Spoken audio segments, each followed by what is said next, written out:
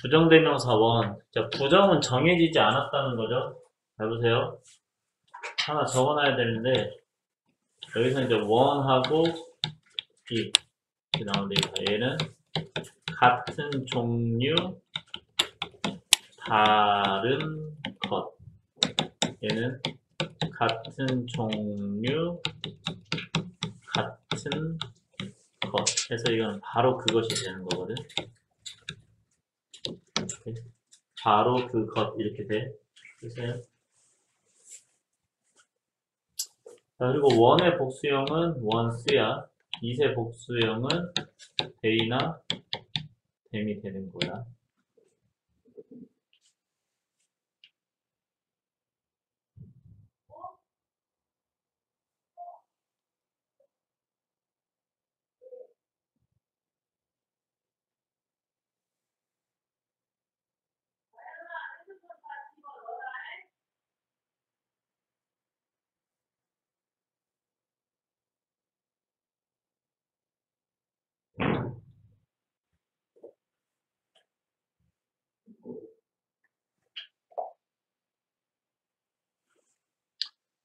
보면 나는 종이 클립을 필요로 한다.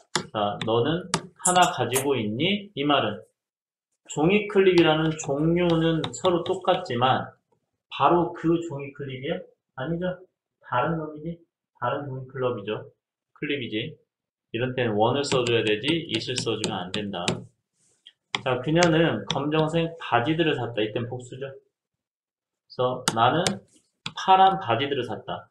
바지라는 종류는 같지만 검정색 바지와 파란색 바지는 서로 다른 것이지.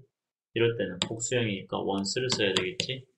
아, dam을 써주면 안 된다 하는 거야.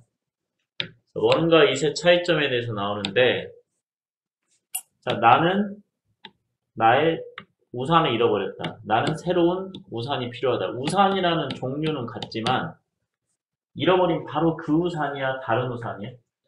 다른 우산이지. 이런 때 원을 쓰는 거야.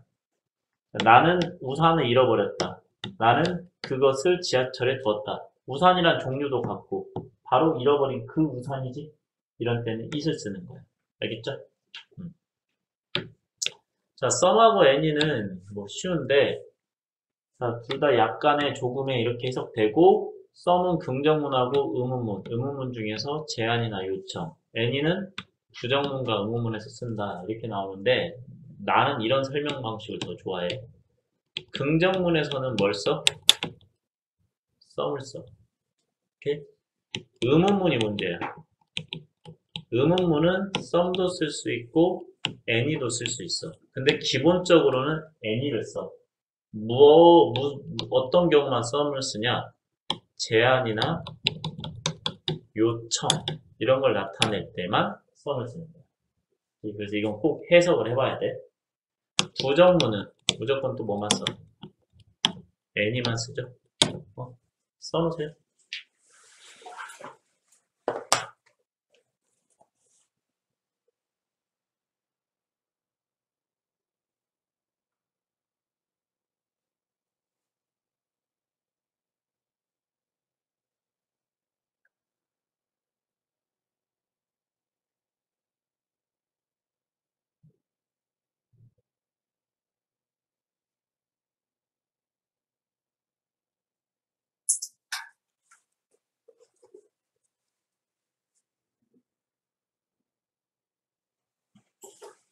자, 선생님은 이 개념을 가지고서 설명을 할 거야. 자, 첫 번째 문장. 그 어디에도 not이나 never, no가 없어. 그 다음에 물음표도 없으니까 이거는 긍정문이지. 긍정문에서는 some이냐 any냐 할 때 뭘 쓴다? some. 자, 여기도 긍정문이지. 긍정문에서는 some과 any 중에서 some 이렇게 하는 거야. 그래서 약간 이런 뜻으로 해석되고. 자, 의문문은 조심해야 되지. Would you like some wine? 와인 좀 드실래요? 하는 것. 제안하는 거지. 이거는 의문문이긴 의문문인데 어떤 의문문? 제안의 의문문이기 때문에 some하고 any 중에 뭘 쓴다? some을 쓴다. Can I have some coffee? 커피 좀 먹을 수 있을까요? 이거는 의문문이긴 의문문인데 요청하는 거지. 커피 좀 달라고. 이럴 때는 some하고 any 중에 some을 쓴다. 자, 그런데 얘는 그냥 의문문이죠. Does she have any pets? 그녀는 애완동물 가지고 있니? 하니까. 제안이나 요청이 아니잖아. 이럴 땐 any. 그리고 이거는 부정문이지? 부정문이니까 any. 이렇게 된 거야. 자, 얘도 부정문이지? 부정문이니까 any. Do you have any? 넌 어떤 걸 갖고 있니? 의문문이긴 한데 제안이나 요청이 아니기 때문에 any를 써주면 된다. 이해됐죠?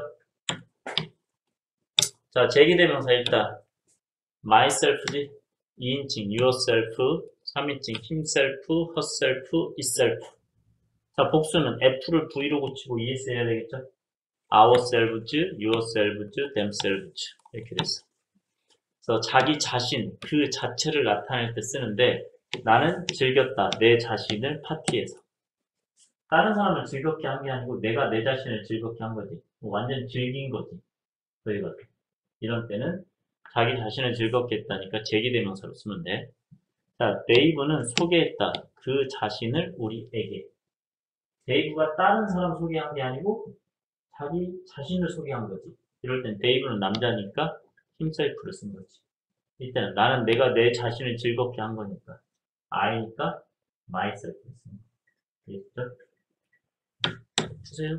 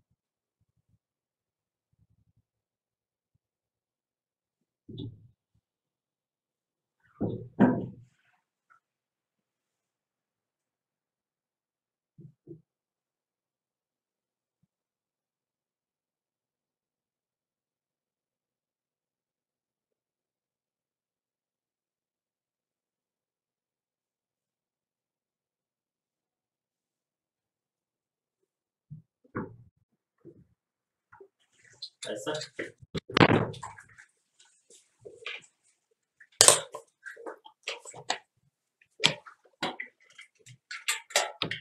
자, 너는 디지털 카메라를 가지고 있니? 자, 원이냐? 이거 원스는 절대 안 되지. 단수니까. 디지털 카메라 종류는 같지만 바로 그 디지털 카메라는 아니지. 이때는 원이야. 하나 갖고 있다. 나는 새로운 컴퓨터를 샀다. 그리고 바로 그 컴퓨터는 매우 좋다니까. 이수로 가야 되겠죠.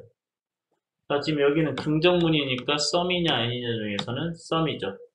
자, do you have plans? 너는 계획 가지고 있니? 이거는 제안이나 요청이 아니지.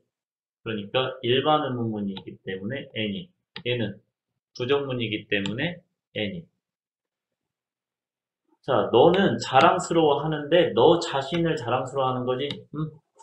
주어와 자랑스러워 하는 목적어가 똑같으니까 이럴 때 제기대명사를 쓰는 거야.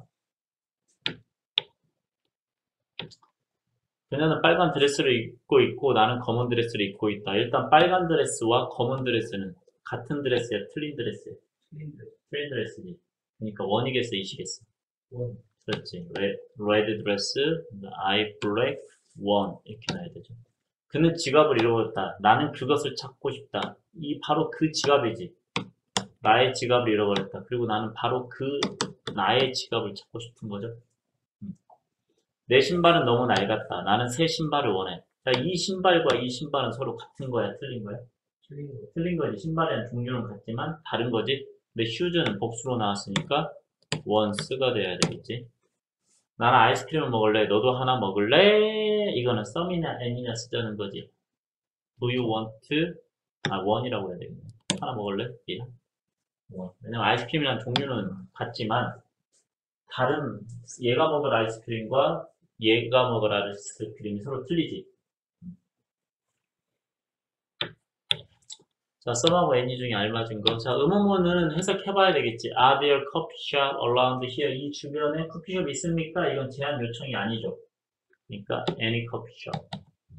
얘는 긍정문이니까 some. 얘는 부정문이니까 any. Would you like 나오면 웬만하면 요청이나 권유야. 애플 주스 마실래요? 하는 거지. some이지, some.